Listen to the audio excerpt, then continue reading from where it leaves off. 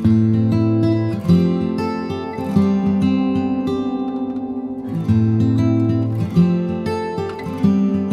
guys, your girl Sika here again, bringing you another dose of For the Love of Sika.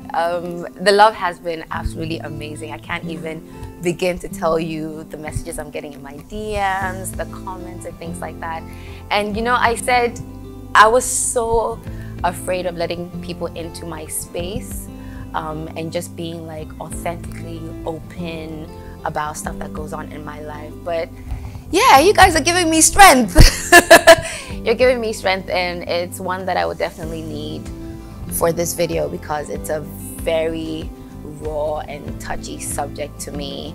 So just bear with me, guys. You know, after I mentioned my dad's passing in the other video, you know, people reached out to me because people are going through such difficult losses and such grief, and we don't know how to sort of deal and work through our grief. So this is me just trying to share with you what my journey has been since I lost my dad, who I was very close to.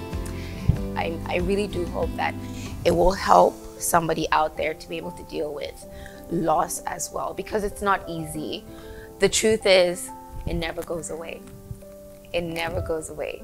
Something will remind you of the person, whether it's a smell or a picture, or last time I saw his clothes just kind of lying around, and it was just very difficult. So 8th of November 2021 was actually a year of celebrating 1 year since my dad passed. I remember I was in South Africa, called my mom, and both of us just literally, we just cried. We didn't say anything on the phone. We just cried. And my mom, being the prayer warrior she is, you know, she was like, Sika, he's looking after us. He's up there. He's with God, you know, kind of thing. And, you know, me and God, like, we date, but, you know, sometimes it's just very difficult. I think what makes it even worse is that my dad died a day before my mom's birthday.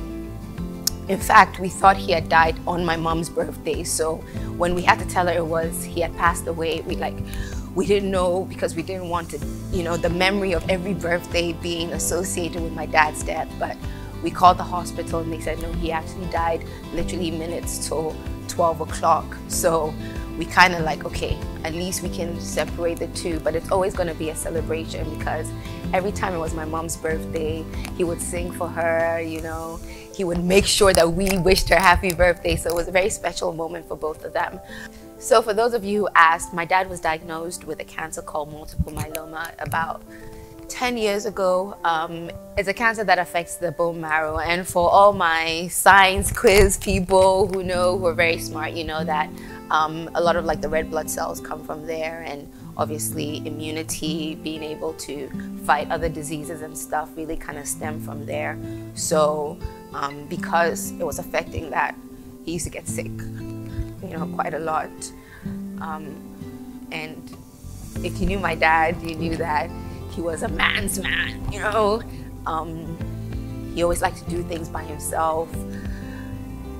Basically very proactive, very, you know, the words failed me, but it was very difficult, you know. It was very difficult, the fact that he couldn't do all those things for himself and stuff like that. When he passed away, the process to get to the hospital, we were all there, and we kind of saw life leaving him, you know. So I guess the images of that still in my head.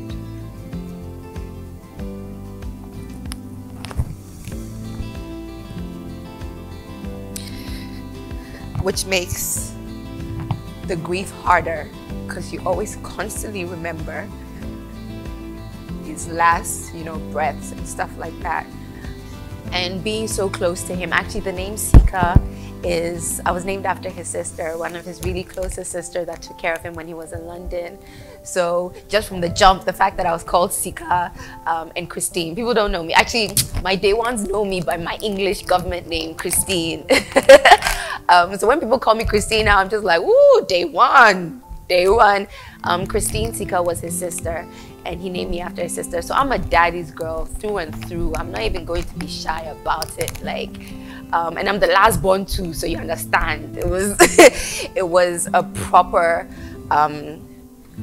close connection. So losing him has been hard. And like I said, it's never gonna get easier. It's always gonna be there, but the way I've been able to deal with it, I obviously went through the periods of different stages of grief, denial, oh, it's not, you know, trying to block it out of my head, stuff like that. Even doing things, you know, people say always remember the happy memories of him, which is great. I think one of like my healing mechanisms is the fact that I always remember things about him that made me laugh, whether it was his funny dance he used to do. He used to do this dance where he just be snapping his fingers thinking he could dance. His words of wisdom, because he always had wise words. But I think here in this part of the world, we are taught to sort of hold back our feelings. And I think that is the worst thing that you can do. You need to be honest and true to your feelings at the very point in which you're feeling them. So right now I'm trying to hold back, but really, if I feel like crying, I'm gonna cry. If I feel like laughing, I'm gonna laugh. If I feel like I wanna be in my room by myself, I'll be in my room by myself. If I feel like I wanna share, I wanna share. And it's in those moments that you actually start to get healing, and not the moments where you pretend like, yeah, everything okay, because everything isn't okay. So if you're dealing with loss, just be true to your emotions, be true to your feelings, and acknowledge that, yes, I am missing this person. I am hurt. It doesn't mean I'm not gonna go on. But in this moment, this is how I feel. And if anybody has a problem with it, well, they can go and argue with their transformer or argue with their dustbin. It doesn't really matter, right? It's all about you and getting that healing. So I know he's watching down on me. I know he wanted to walk me down the aisle. I know he wanted to hold his grandkids. It didn't happen, but I know he'll be proud. He'll be proud. So anyway, on that note, thank you for always showing me love, and always remember that with everything that you do, be true to yourself, for the love of you, for the love of me, and for the love of Sika. See you next time.